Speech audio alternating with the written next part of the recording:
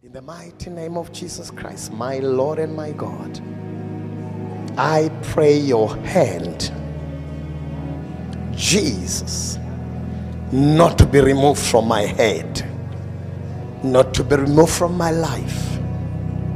And I also pray that, Father God, when you visit me, all that are important and necessary for my life will find me. Cause them to locate me, Lord. In the mighty name of Jesus Christ, refresh my soul. I pray in the mighty name of Jesus Christ that, Lord, this day, Father, you will remember me. And Father, revisit my life and remember, Lord, and turn my captivity in the mighty name of Jesus Christ, so that, Lord, I may walk in your fullness, that it be well for me. Somebody shout a big amen.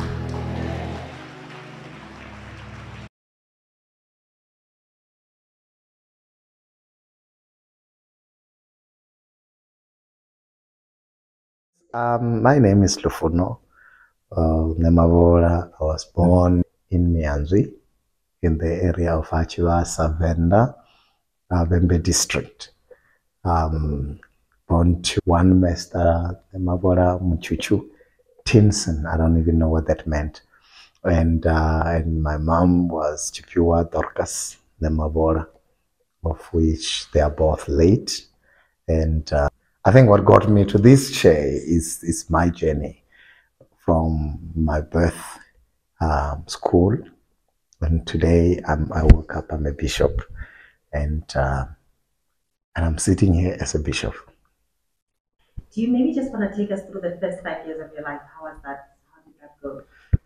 Wow, that was an interesting journey, and of course I don't remember when I was conceived, but my mom told me a lot of what happened.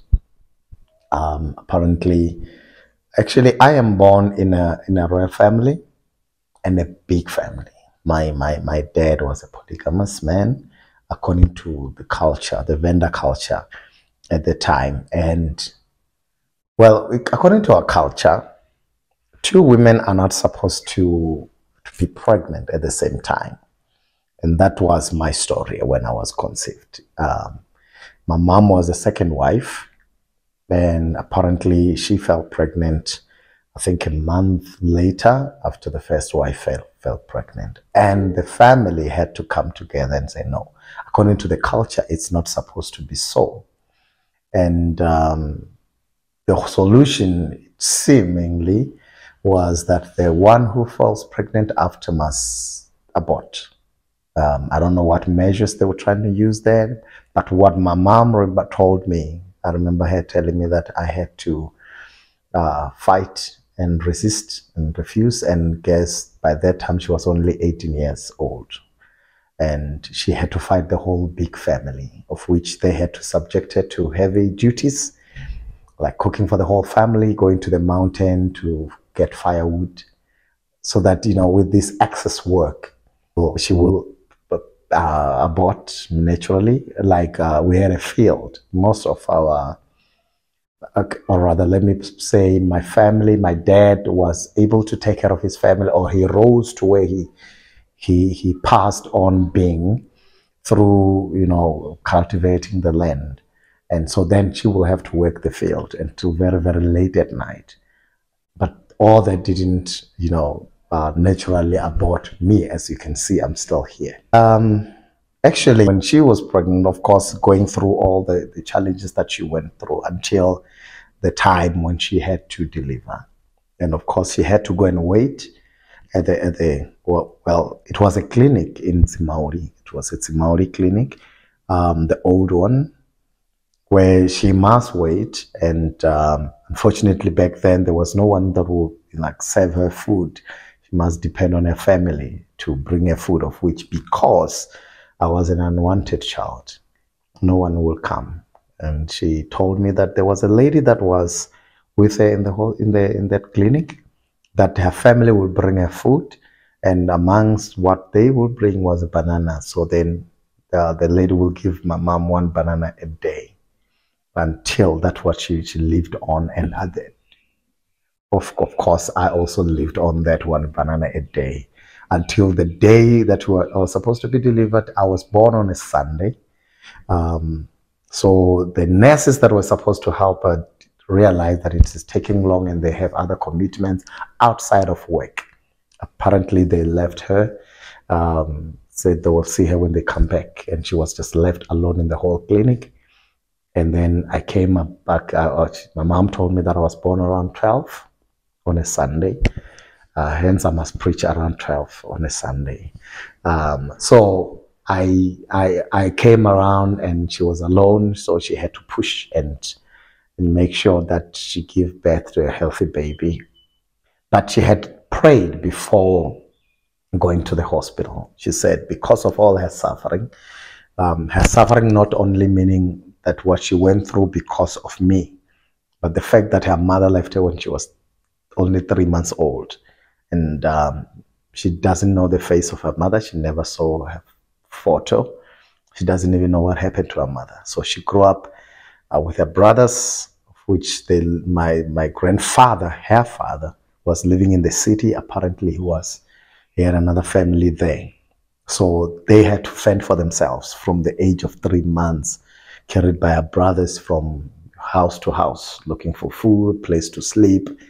So until she got married into a big family, of which of course also turned out to be painful than she expected. She thought she was going to find rest because she said the reason why she chose to marry a grown man, married man, was because she thought boys would play with her and she suffered enough. So she believed that if she was to face and be married to an elderly man who knows what he wants and what he's doing, he will be a better father to her in essence. And unfortunately, she would be married to a big family, not just one man.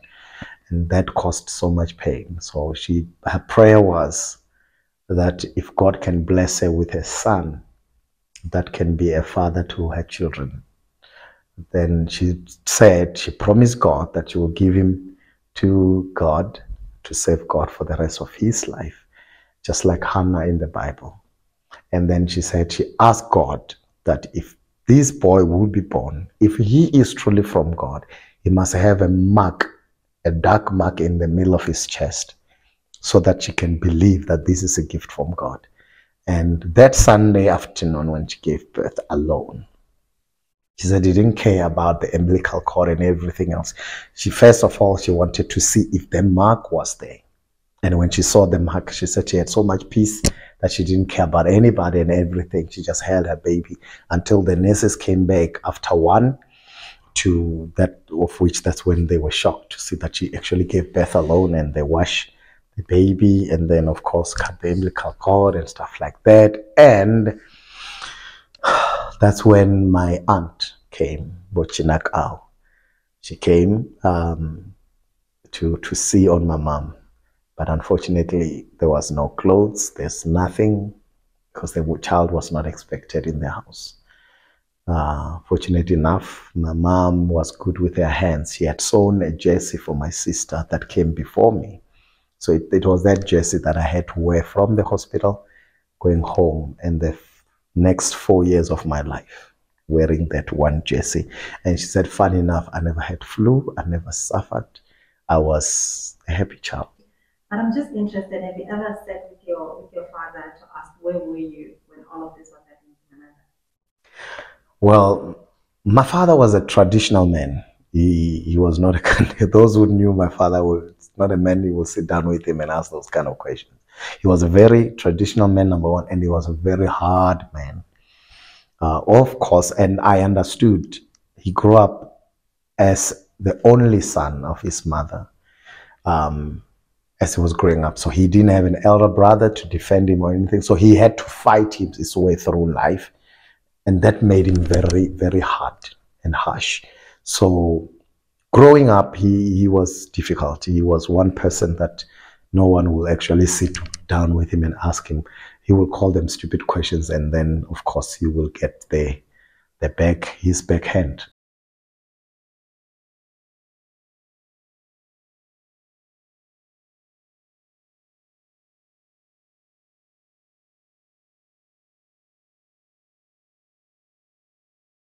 So just to understand, I guess, the dynamic of your family, your father was a very traditional man, and I think traditional men are very, you don't ask questions that are beyond your age to an elderly person. What about your aunts? What about everybody else in the family? Your stepmothers, if I may, because you did say that your father was a polygamist man. What was everybody saying? When we ever asked anyone in the family, where were you when that was happening to my mother? Well, I was born in times where questions were taboo in the family. You don't question anything unless if you're tired of living in that family, then you must just leave. You don't question. So there was no way anyone could ask. I only asked my mother when I became a teenager, looking into my relationship with my father. It was very harsh and difficult. We will not cling together.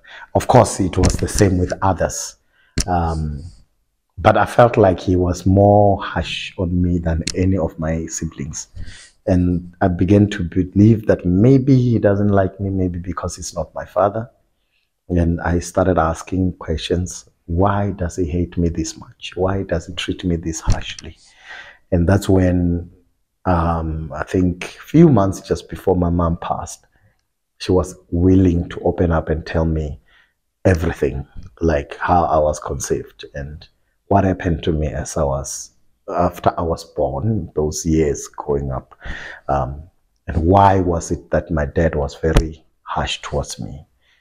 Because other than the issue that, these two children cannot be born of the same age from different women at the same time. Of course, like any other man that will face challenges of pressure of the family, and obviously beginning to believe he himself that I was not his child. So as a result, he had that resentment towards me that caused a lot of rejection, and sometimes I will recall times when treatment was very different from others, and sometimes when others will get gifts, things, clothes, sometimes I will be left out. And I didn't understand that. What I was told, or what I remember him saying, was because my uncles will come with things, because my uncles will bring me shoes, bring me, secondhand clothes from their children. So I thought that was the only reason, because he will say, every time my uncle gives me something, then he must buy things for his other kids. And then I'll be left out because I got secondhand stuff from my uncles. So I believe that it's because of that maybe my uncles love me, that maybe he feels he needed to share that love for others. They shouldn't feel left out. I don't know. But it was a different era at the time. You couldn't ask a lot of questions, except that's why I believe my mom didn't want to tell me anything. She didn't want to get into trouble. And I'm now only left with the thought that maybe she told me somehow she could feel that she was going to pass, and she just have to answer a lot of questions that I had, because I had a lot of questions growing up because of how things were for me and around me, and I didn't understand. And my relationship with God, because I just grew up with being that child that just loved the Bible more than any other book. I remember in primary, I will pass biblical studies higher than others. I can even fail. Even when they say, go and do this homework, I'll be reading my Bible. And I grew up like that. The stories that I grew up with in my head were the stories of Daniel, the stories of David. As a child, I'll spend a lot of time reading my Bible from the lower primary. So I didn't understand why is it that I love the Bible this much and not other subjects. I thought maybe I was just lazy to study, but I was just drawn to that now, I believe. Well, around the age of 2 to 5 will be difficult for any child to remember things. But I have this one vivid memory. And I've always thought I was 5 years old because I couldn't fathom the idea of being younger than that. Why will I have a memory of that when I was younger? Until my brother, our elder brother in the family, told me that I was actually 3, I think 2 or 3 years around that, when one day, remember my family is a royal family. It's, we are traditional people. And one day I remember standing outside the gate with my brother, the one that were born the same time. I think with others, that the other brothers and sisters that were older than us, they were outside the gate, and our elder brothers were, releasing the cows from the kraal, taking them to the pasture, and others were able to run away, and my brother were able to also to be snatched from the street. And I'm just standing there, as a child, you're just innocent looking at these things. These cows were coming out. We had one cow that it used to be called Madari. I don't even know what that meant and why my grandfather named it that, but it was the leader of all the cows in the family, and it had serious significance in the family that I will not get into, since I never asked about that from the source. But when they came out, that cow was leading. It was a female cow. It was leading the rest of the flock. It came to the gate, and that's when people noticed that I'm left alone there. But it was too late. The cow was already there. So it came. I remember its horns. It brought its horn to my feet and opened my legs, and I was holding on to it. And then it put me down, lifted me up and put me down.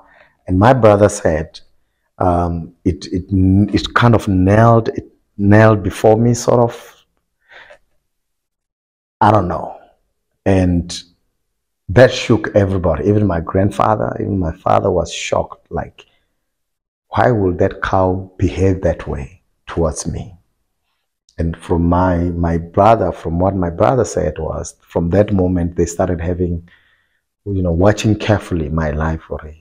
Who is this child? What is he to this family? And yeah, of course, like every kid, we started school. I started primary at Mianzi Primary School.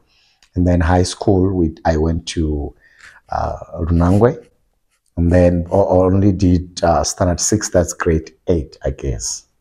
And then from there that's when I moved from Mianzi, where I was born. Because my dad, because of work, had to have another house in where we are today, Mutare, Chilamba. So my mom was working at the time for my dad in the driving school, and then moved to his fruit shop. And so since they couldn't do the traveling all the time, because like my mom left me to work when I was 3 months old, so I never actually get that mother-child, that love and bond. I never knew to call her mom all my life, because I've grew up knowing people calling her by her first name, and that's how I knew her. So we never actually stayed together in that sense of a family until when I did after my grade 8, and I moved to Totani Highs, that is now in Chilamba, and that was the first time we actually come together as a family, including my sisters on my mother's side. Yeah, I did my matric. Oh yes, and I failed primary. I failed. That is standard 3. I don't know what grade that is. Standard 3, and then my brother went ahead, and I was left behind. So I will always been chasing after him, So when I went to Totani, well, still I was being haunted by the Bible. The Bible was still number one. Everything else comes last, and that meant now I'm learning that there is, what you call SCM. We became part of that. In that school, they will allow students to have their own devotions during certain days of the week. So I'll be preaching from class to class. Sometimes I'm preaching in grade 12 while I'm still down there, and I guess that's where my ministry started, where I actually get comfortable in front of people. Because growing up, they said I was a very shy child, but I believe I was not that shy. It was just the experience of rejection that made me reserve myself, because everything that will go wrong as I was growing up was my fault. Even when I'm not there, I must be accountable. So it caused me to be quiet so much, and people believed that I was a shy child. But then I had to, with the SCM, I had to learn to stand in front of people and preach. And by then we were fellowshipping at Faith Mission at the time under Pastor Manyapie from Chisauro. And so I got involved with the youth movements in the church and youth movements at school. I got used to speaking to people in public, and sometimes that's when I got myself involved in speech and debates, because that was the second thing I loved other than biblical studies or subjects. So, and apparently in my school I was doing better. So I don't know if the school just didn't have people that were more ambitious to do that, or I was that good. I don't know. And now going out into competing with other schools around, of which I'll come back with the certificates being number one at times, because that was just a preparation towards ministry and public life. Iwe hai wofani why uchitodzura woguguvara ukoguguvadzwa ngazvine mutu aita murena vako disa pungo la kutadzo vari mufumudzi ndini naJehovha mukutadzi ndini usongopa nendikodisa pungo la kutadzo kavona ndiri vasongopa mutu afemaonga mabuli aningo vasongopa mutu ifulamdzi muleri mutu afao oyo mutu ene vone vakomopa mushushedzi wavo vone unaduva love waho lene angaselipfuke nono yodotua ana muvi aitanga vutani rwa chipinga chingapani. Yeah, my primary and high school life in a nutshell, that nothing really much happened except that I got born again when I was doing grade 8. These grade things still confuse me. It started at 6. There was a conference in our church. I was staying with my brother, and then we went for the conference, and the pastor that was preaching talked about people that will give their lives for the service of the ministry, give themselves to serve the church. And so if there's anybody that feels like you are done just sitting and you want to do something for your church, come forward. And I stood forward, and that was the day he said that we should pray a Lord's Prayer, of which I did. I received Christ that day. And then the following year, it was December, and January we were moving. So when I went to the new area, since I've given myself to serve, I became the Sunday school teacher. And from there, I was just growing in service into the youth programs at school, at church, Sunday school teacher on Sunday morning. And wow, I miss those days. Those were my happy days, just spending time with kids. So if we were to ask anyone that went to primary school or high school with you, what do you think would be their response? What would they say about you? Primary, they will be shocked, because they know me to be this quiet person that's very shy. And I think, actually, not just those who went to school with me, even people from my area, because they knew me, that this quiet child that has nothing with anybody, no fights with anybody, just calm and quiet and peaceful person, a Kaizer Chiefs fan. And so they will be shocked. They will be really, really, really shocked that I am the person. Actually, they are shocked, and because I've heard others even say that to my face, that how did this happen? Because you are this person that doesn't talk and that's shy. How do you even stand in front and preach? Murena u vonala nga nḓila ḓe hezwi murena o dzula vhutshiloni hanga ndo tingiwa nga maswina mudzimu vha shandukisa nyimele dza havha vho ntingaho vha si tsha ḓiphina vha si tsha vhofholowa hu si tsha vha na tsho no shuma khavho vha tshi zwala mbeu vha kana mipfa vha tshi gwa zwisima zwi vha bvisela matope ndi uri arali nṋe ndo dzula na mudzimu a tshi khou rena a vhusa hune nṋe nda vha hone. And I don't know, God's doing, I guess. As a boy child, there's a stage where almost every boy, they're quoting now, every boy child has to go through or goes through. There's alcohol, there's girls, there's sneaking out of the house, there's stealing, like you name all these vast things. How was your life when it came to those things? That's very funny because it brings a lot of crazy and funny moments. Yes, well, I grew up with other kids and other boys, and we did boy stuff like fighting, even though that was not my thing. But our elder brothers and bigger brothers in the area will force. It's either they beat you or you fight. So, and another thing was smoking. There was a number two thing that every kid or boy of my age at the time were forced into that. And we used to smoke, what's that tree? Chifuraturo, some tree. It's kind of sort of a mintish smell. And yeah, they would force us to smoke that or pawpaw leaves, you know, of which I'll cough and feel like I was going to die. So that was not for me. And well, my dad, God rest his soul, before he was serious in the things of God, well, he used to drink.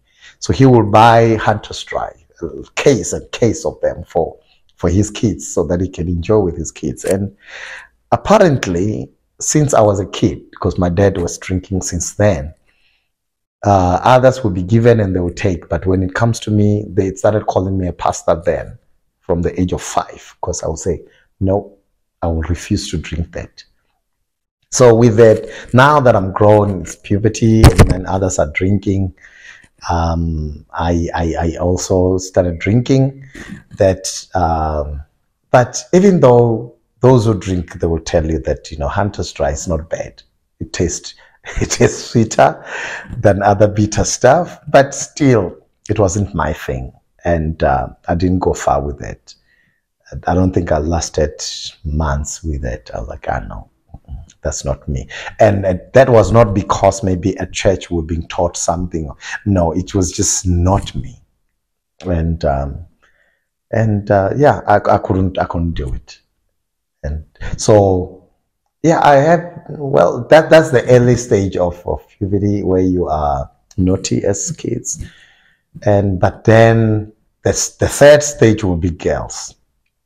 That was just not me from the start, the word go. My standard 6, grade 8, not me. And then, of course, my mom played a big role now when I was in high school, because she will keep preaching to me.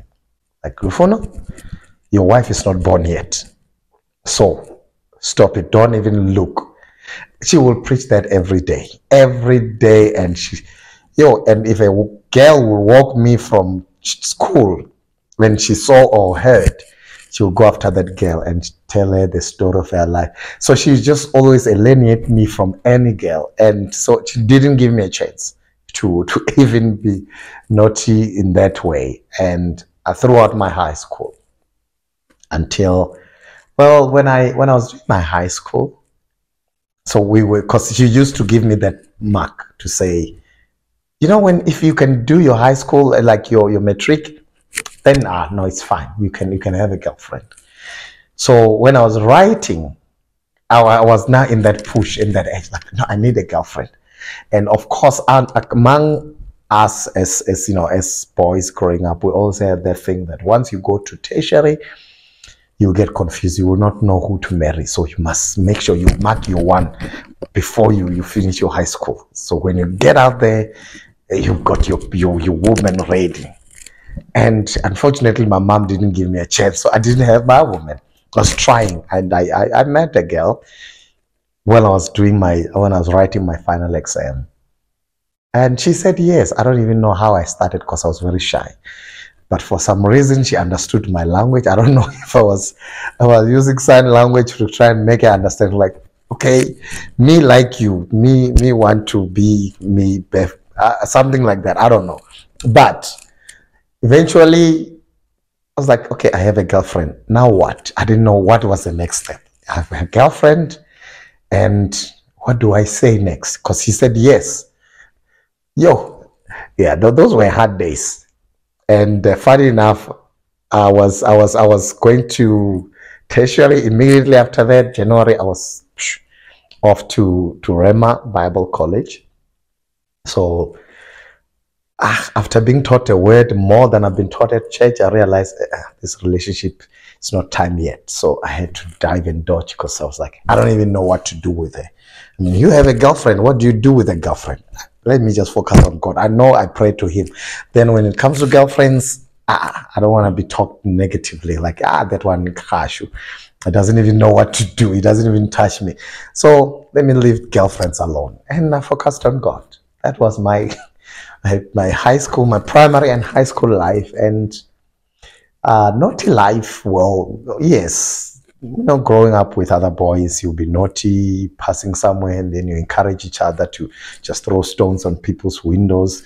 I did that, and I'm not going to say where, so that they don't come after me now, because I guess they never knew who did that. And I didn't mean to do it. They made me do it. So God forgave me a long time ago. So yeah. And around that time, of course, my dad also was running a driving school, so it was almost like mandatory for all of us to be able to drive. And I remember I think I was 15, I think I was around 15, 16. I was driving from church, rushing to my dad's shops to get some cold drinks because there was a function at church.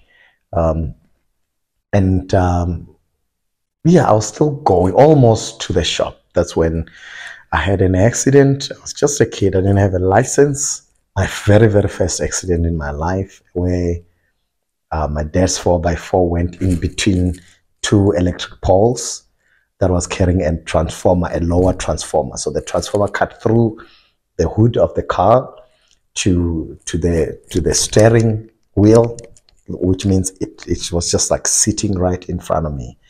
And that's where we saw God's grace for the first time in my life, experiencing it, because those who witnessed what happened when the car touched the first pole, electricity went off the whole area. And I think it was the very same day that in the other place next to the clinic that I was born, another gentleman hit a pole without a transformer, and wires touched each other, and then the fire came down into the car, and he died in the fire. And here I am hitting a transformer itself, carrying all that written like ingos, danger. And then God's grace just took me out. And as soon as I came out of the car, apparently I came out of myself and collapsed on the floor. And then when I collapsed, electricity came back in. And then nobody could touch the car for that time. And I was, of course, carried to the hospital, checked, nothing was broken, I was okay.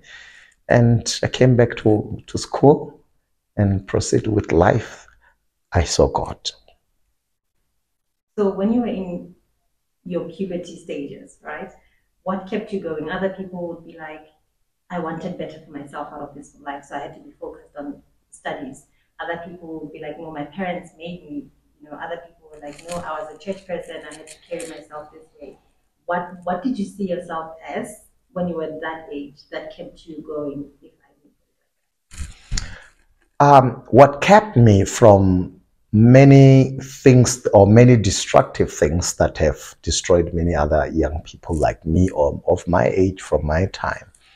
Number one was, I think, the grace itself, the grace of God. But number two, because of where I was born and what I've been witnessing growing up in my family and watching my mother, I've always wanted to be a better person. I've always told myself, I'm going to grow up and do better so that I can take care of my mom. And of course, my mother, and on top of that, making it difficult for me to even be anything or naughty, because I did have friends that will pull me into what they were into. But whenever I feel like doing what they're doing, my mom will be on my case. She can tell. I don't know how, but she could just tell. This one came back with the devil today. And then she'll come to my room. If I refuse to sit with her, she'll be knocking at my door until I open. And then she'll start preaching everything that I got inside of me, to preach it out of me. So I had no choice. God will not let me. My mother will not let me. And also I had desires to see my mother in a better space. And I wanted her to be proud of me.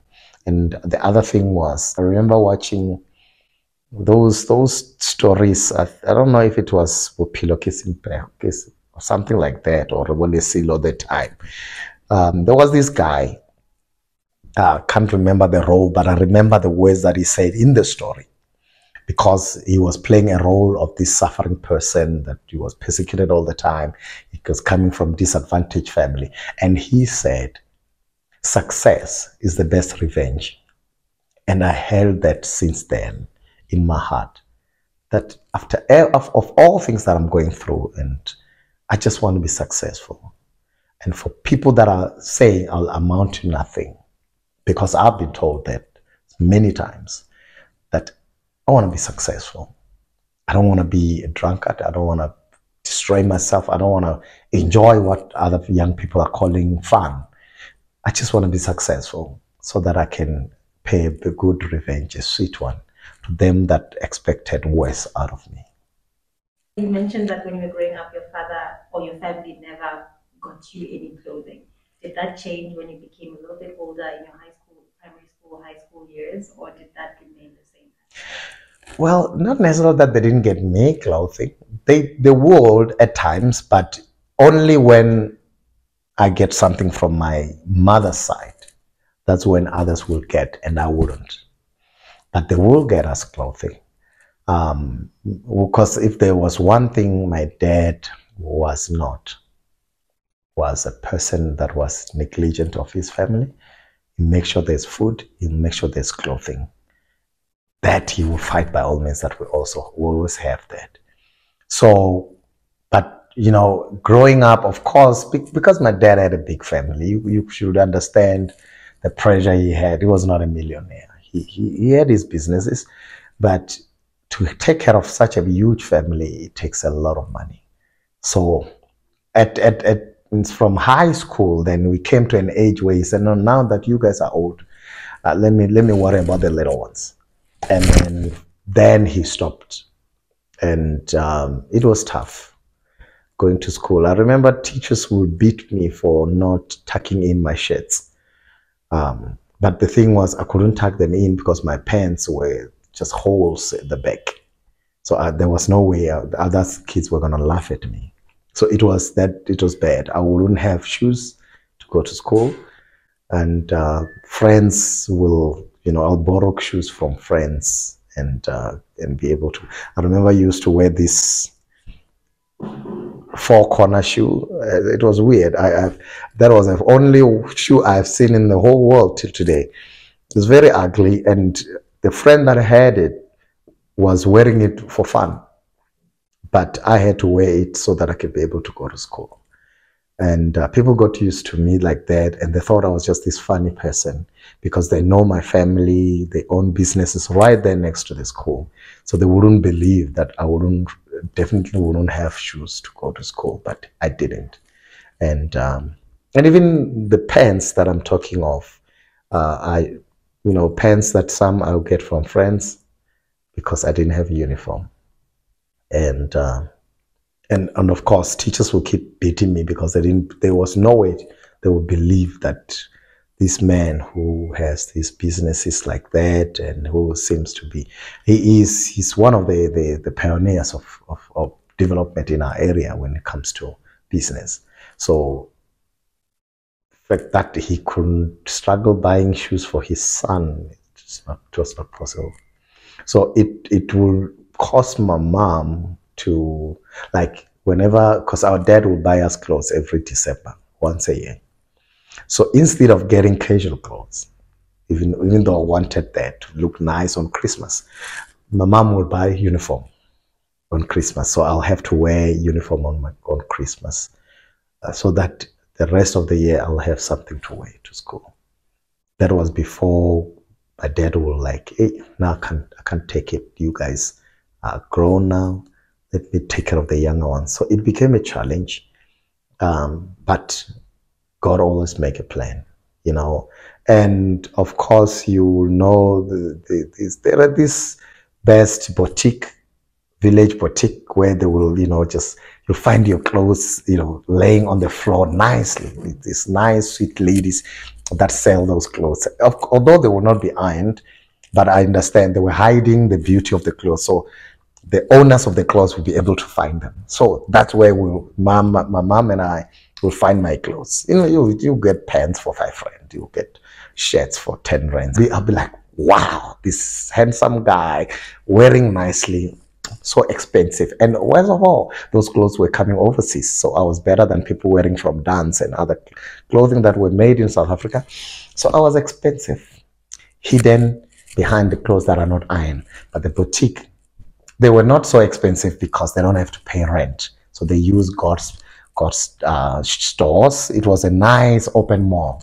So when my mom will go there and just, you know, she'll be selling tomatoes and bananas on the streets, and she'll come back with 2 pens for 20 rands. Guess what? Best.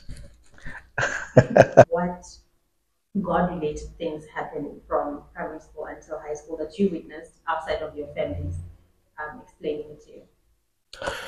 Well, of course, I mean, you will see God every day in your life, but the biggest miracle for me that would be the grace of growing up. That is a miracle, considering where I'm coming from and my background, my family. But the one thing that really just left me, you know, with, you know, that desire for more, to understand. Because obviously when I go to church, you hear people preach and teach, but you didn't understand how. Well, but I want this to be personal. There's something that used to happen when I was a kid, since I was very little. Apparently, even the neighbors had noticed that there's something different about me. What I remember vividly is one of the elderly ladies, you know, around our home, that will come whenever she plows. You know, summertime, when whether it's beans, it's corn, whatever she's planting, she will carry the hand hoe and you know, dig the ground and give me the seed and say, please, you be the one to put down, because apparently whatever I plant, it will grow. And if it's a mealy plant, it will have like 3 or 4 corns. And I remember at home, I used to like gardening. I loved that. And that made me love a little bit of agriculture. I remember I used to have my little garden. To me, it was big, but it was very, very small. Now when I think about it, it was very small. I'll plant everything in that one space. I remember I planted 2 mango trees, and that thing was not bigger than a couch. And I was able to plant 2 mango trees. I'll plant my millicorns. I'll plant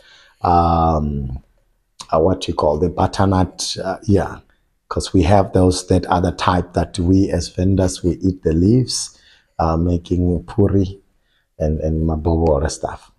And that one, when I plant, because it grows, so it took so much space. almost the other wing of the whole stand. And people will think that it's many of them, while it was just one. I will plant everything. Everything will just grow. But because I was young and I was very small, so when I cultivate that small piece, to me, I've cultivated the whole orchard. And so those are some of the things that made people realize, there's just certain grace that is upon this young child, and of course survived a lot of things. I remember, being naughty as kids, we will go to the River Mutare, to swim. We once went into this lake where there were crocodiles, and that time I was following our elders, and I didn't know how it was deep down there.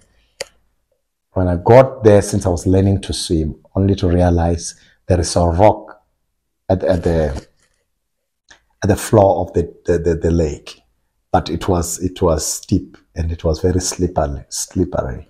So you will swim a little bit and you want to stand, and only to realize that when I try to stand, I'm standing on the steep slope. So the water, since the river is flowing, it will push me deeper into the deep end. And growing up reading the Bible, obviously, there's one person that could save me, because now I could feel that now I'm drowning, and I have to call Jesus.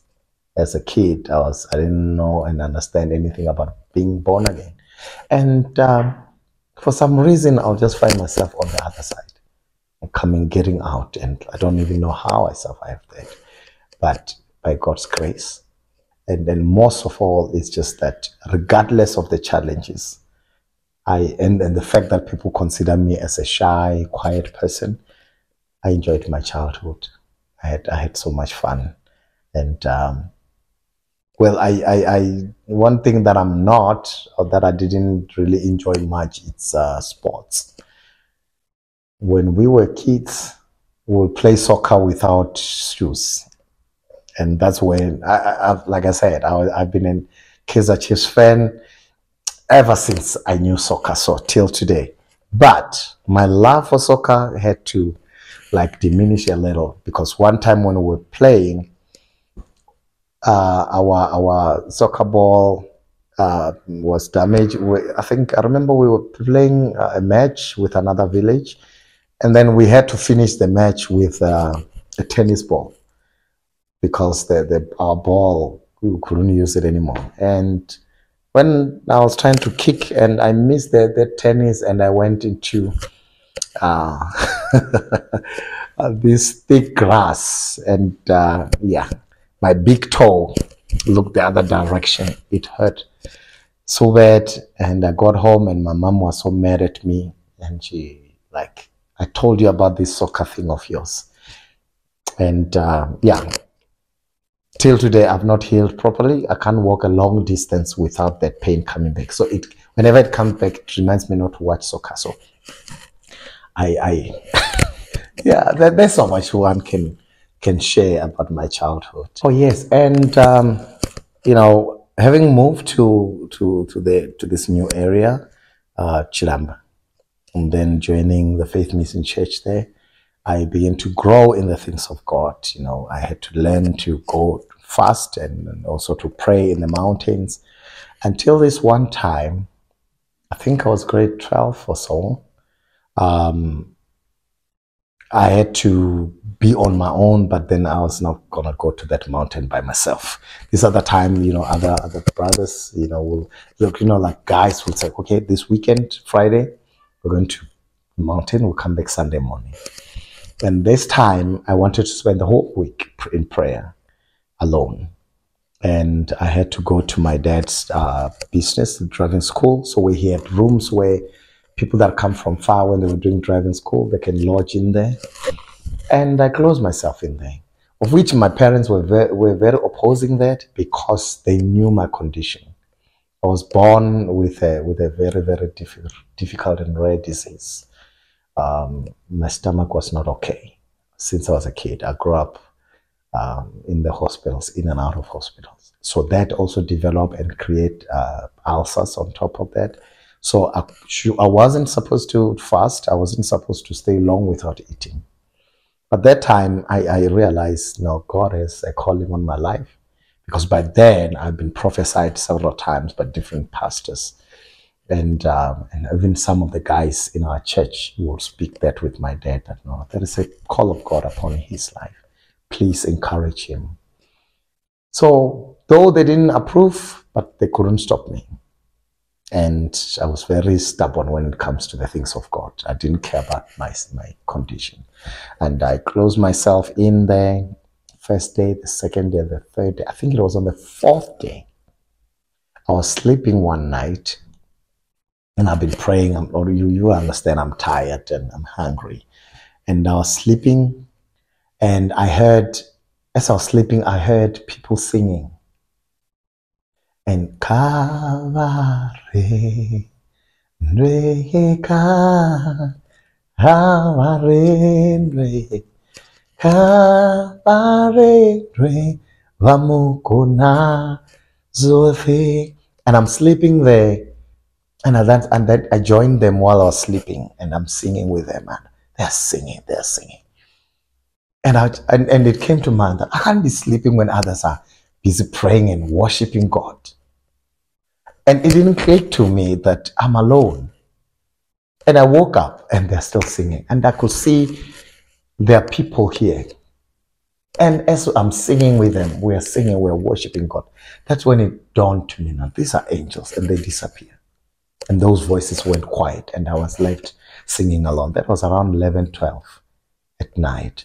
And I continued praying, and that gave me so much strength to pray. I remember I came back home Friday night. I was happy, like, oh God, I was not alone.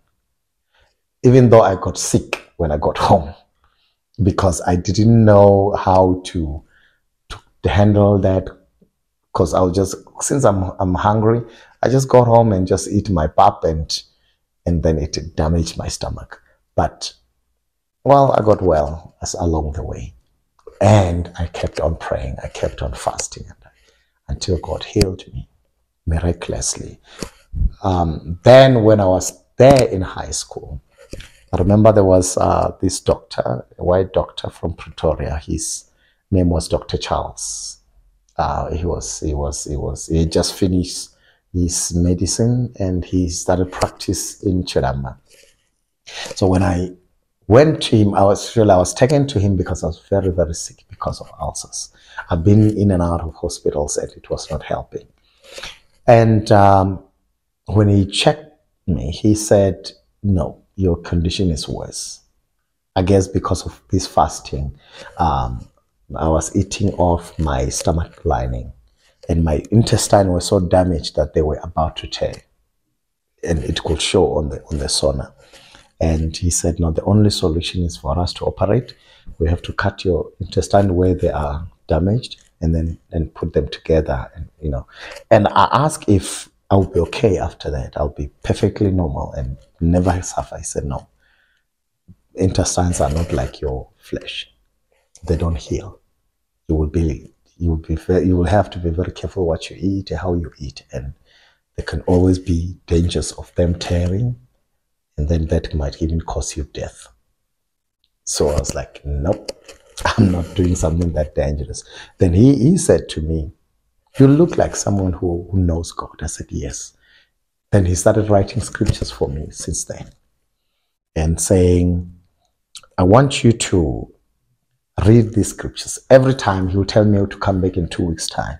My parents will think that when I'm going back for medication. And it was for the scripture reading.